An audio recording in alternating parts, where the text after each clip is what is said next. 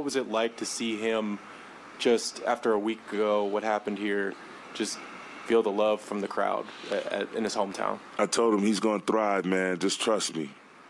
Trust me. I always told him, your sacrifice, man, a player of your magnitude, for you to do this, it's going to send waves. It's going to help our team.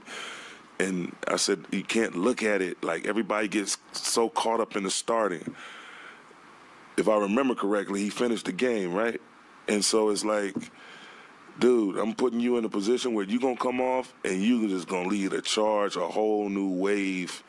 And it helped tonight. Like, he's helping us in so many areas coming off the bench, like scoring, rebounding, assists.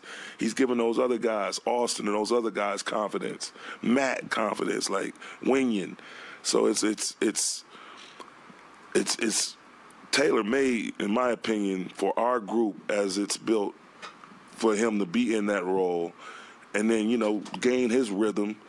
And then now when Brian, ADR, our starters come back on the floor, he's in a good mood. He's in a good mix because he's playing and competing at a very high level. And our guys see that once they sit down and say, okay, he's taking it up a notch, so I can't come back in and be the one to ruin it. And so I'm so happy for him, man. He's last couple of games in Minnesota and tonight, he's been phenomenal. Nothing short of amazing.